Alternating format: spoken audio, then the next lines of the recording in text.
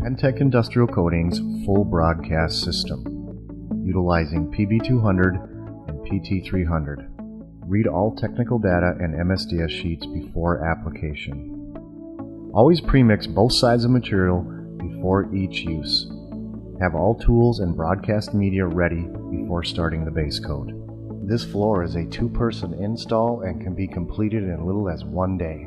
Make sure all grinding is completed before starting the vertical application. Full broadcast system, vertical application base coat, PB200. If verticals are to be coated, always start with these first. After floor has been prepared, mix a small batch of PB200, usually 16 ounces of Part A and 8 ounces of Part B. Brush apply coating to vertical surfaces.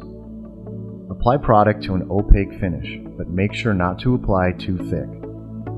Utilize a 3/8 inch nap roller, 3 inch or 9 inch width.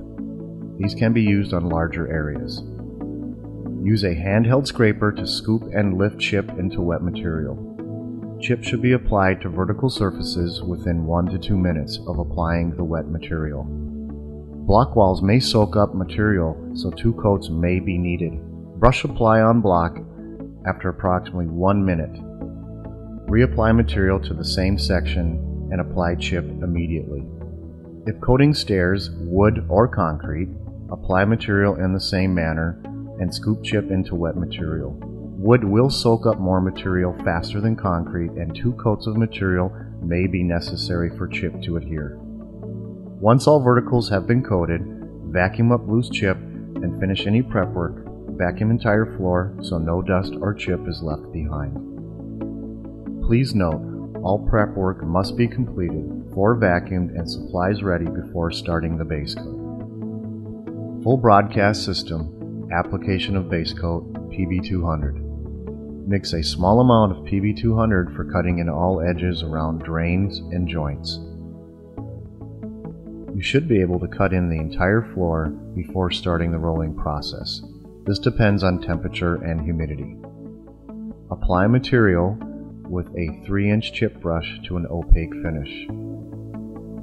Once all edges have been cut in, mix a large batch of PB200, usually 64 ounces of Part A to 32 ounces of Part B. Mix smaller batches with higher temps and humidity. Use a high-quality 3/8 nap roller, 18-inch width, to apply the product. Pour a ribbon of material 2 feet from the back wall. Always start with the shortest work span, no matter how the garage is laid out. Saturate roller and spread material to an even opaque finish. Use an M&W pattern to spread material, making sure to even out any thick spots.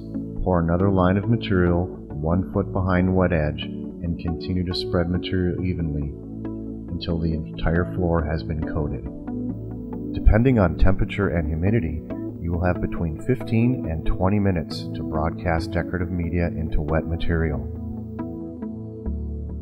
Full broadcast system, broadcasting of decorative media. Place chip into a 5-gallon bucket and, wearing spike shoes, walk back onto the wet material and hand broadcast to rejection.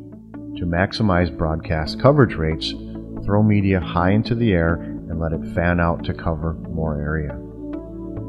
Broadcast media so that there are no wet or shiny spots.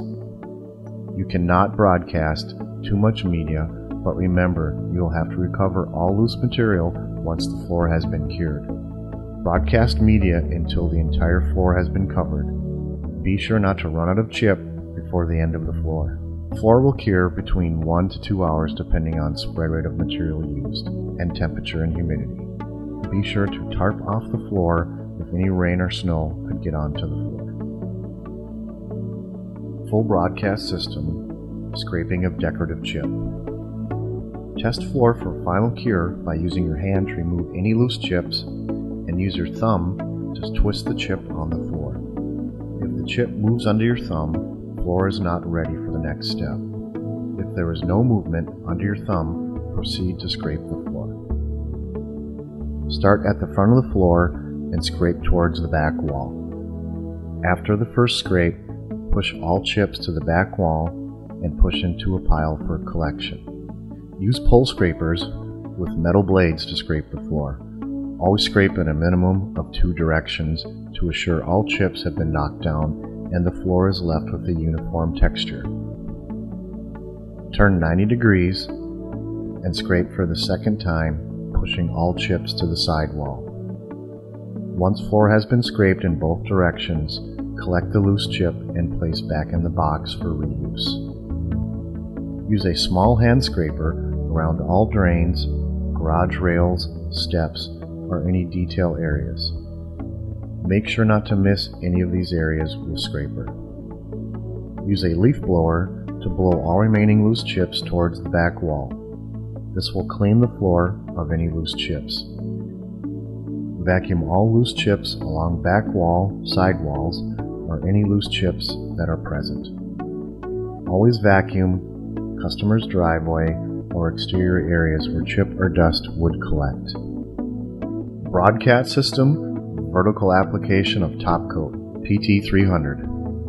Mix a small amount of PT300, usually 16 ounces of Part A to 16 ounces of Part B. Using a 3-inch chip brush, apply material to vertical surfaces and cut in the floor in the same process. Do not apply material too thick to verticals as it could run down onto the floor. All vertical edges can be clear coated at the same time. Continue to cut in all verticals and edges, drains, joints, and detailed areas. Broadcast system, floor application of PT300.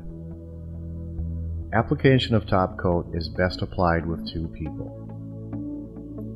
Mix a large batch of PT300, usually 64 ounces of Part A to 64 ounces of Part B, and starting at the shortest wall. Pour a ribbon of material 2 feet off the back wall. Using a high-quality rubber squeegee, spread material along the wall and make sure to overlap and cut in your edges.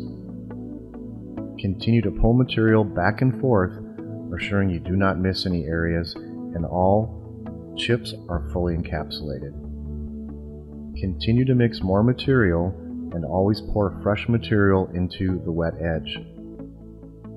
Leave a thin line of material, not to spread out, and always pour new material into an existing edge. Once material has been applied to the back 4 to 6 feet of the floor, you may have the second person saturate a high-quality, shed-resistant 18-inch 3/8-inch nap roller and back roll the entire process.